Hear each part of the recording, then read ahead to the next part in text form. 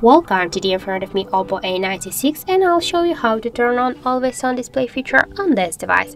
Unfortunately, by default we have not installed the AOD feature on our smartphone, but we can also turn it on just by get the application from the Play Store.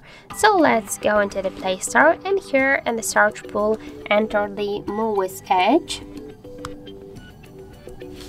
And this is the application just to activate the AOD feature. So just click here to install. We should get this application and wait while a couple of seconds while this application downloading and installing on your device.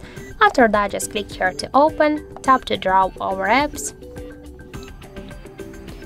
And now just here near the Movies Edge, click once on the switcher and go back into the application. Here you will see the AOD section. Select one from this available always on display terms, click to apply, and just go here into the settings, click to the always on display and be sure that this switcher is turned on. And now when we'll block the device, we can see